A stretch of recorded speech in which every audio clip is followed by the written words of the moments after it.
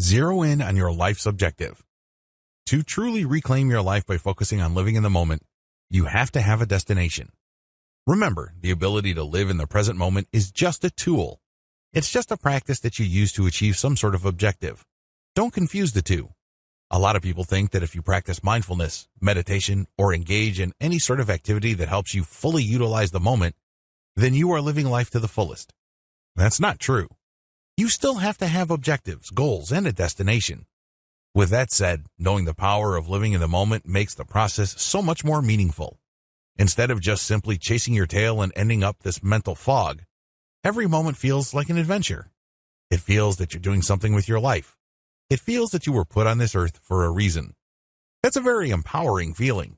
It is like the 180-degree opposite of feeling stuck, feeling like another face in the crowd, or feeling like your life really has no meaning. The moment that you start thinking that your life has no meaning or purpose, it becomes very easy to imagine life without you. In other words, it's easy to think that you are an accident, or whether you live or die doesn't really matter because you're really not making that much of an impact. You see the rabbit hole that you fall into once you start that line of thinking. The mental self-reclamation blueprint that you're following starts with the most important part. It answers the question why. The problem with life is that a lot of people are focused on answering what, when, and how. Don't get me wrong, these are important questions to ask, but they have to lead somewhere. They're preliminary questions. They're not the final question. The final question is why. This is all about understanding your understanding of the meaning of life. I know that's kind of a funky sentence, but that's the best we can do. At the end of the day, life is our understanding of what life is about. It's not like you can look into the purest form of reality of life. Again, this is not mysticism. This is not a religion. Instead, this is practical psychology. What we're looking at is your perception or your read of the ultimate objective of your life. Now, this might seem like a tall order at this point, and I would agree with you. It's like trying to unravel a thick ball of yarn in one step. It usually doesn't work that way. You have to slowly unwind that ball, and this is where the following process comes in. Take a mental inventory. At any given second, what are you thinking about? What are you worried about? What do you obsess over? What do you focus on? Write all this down and record the first thing that comes to your mind. There are no right or wrong answers. What's important is you just write down everything that comes to your mind. Get it in writing. Do you see a pattern? Do you focus primarily on process instead of objectives, or vice versa? Do you focus on timelines instead of the things you're supposed to do? Again, there's no right or wrong answer. I just want you to be aware of the things and concerns that you carry around in your mind every single moment.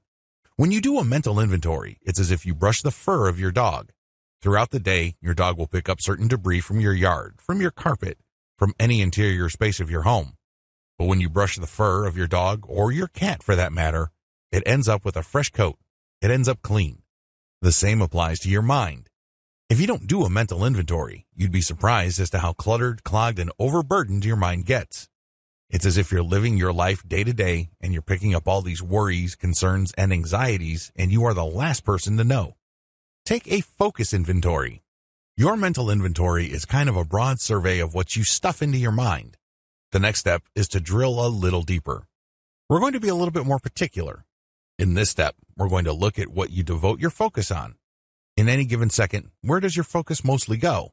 Are you focused on things that happened in the past, or are you worrying about things that have yet to happen? Are you focused on the tasks immediately ahead of you? Do you spend a lot of time thinking about whether you've forgotten something or not? Do you feel anxious about forgetting something or not doing something that you're supposed to be doing? Again, there's no right or wrong answer here. There's no one-size-fits-all solution. Just write down what you spend your focus on. It's important to note that different people focus on different things. People, after all, have different priorities. We have different values. We come from different backgrounds. We also have different experiences. Take a life inventory. For some people, this is going to get a little bit uncomfortable. For this stage, I want you to write down what you think you've achieved with your life. It doesn't matter whether you're 20 years old, 40 years old, or 80 years old. It doesn't matter whether you have a degree, you dropped out of high school, you have a couple of $1 million to your name. Just write down what you think that you have achieved in your life. It doesn't have to presently exist. Maybe it's an experience that you had. Maybe one of your greatest personal achievements was you visited Rome, Italy, or Paris, France. Write that down. Whatever you think you have achieved, list it. Again, This should be a stream of consciousness exercise, so don't edit yourself. Don't think that an answer is stupid or doesn't have a place on your list. Just write down whatever comes to mind. If it feels like it answers the question, list it down. What truly matters? Now, at this point, you're going to do some sorting. You understand that your life has an objective. That is, after all, the first step of this process.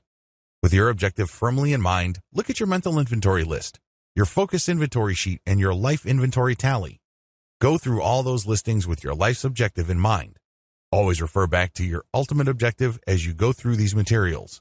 Get comfortable with the objective as your primary frame of reference. Use that razor.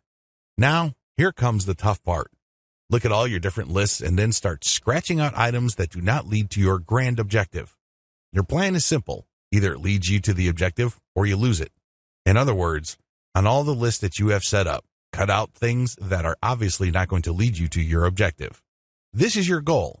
Because if you were to do this, you practice personal clarity where everything in your life leads to one place and one place alone. I remember the first time I did this. It was really quite eye-opening. If anything, it made me realize that a lot of the things I was working for, a lot of things I spent a tremendous amount of emotional, financial, and physical resources on were pointless. It's like being assigned a big project at work and you spend most of your time checking your Facebook updates, your Instagram feed, and your emails. Don't get me wrong. At some level or other, those tasks are important. But ultimately, you're not going to keep your job depending on how well you answer your email. You're not going to get a raise because you are very prompt in checking up on your Facebook notifications. Do you understand where I'm coming from? Focus on what's important. Focus on what you are here for. In other words, zero in on your life's objective and make sure your mental inventory, your focus inventory, and your life inventory line up to grand objective. If you were to do this, you'd start living a life of meaning, direction, and purpose.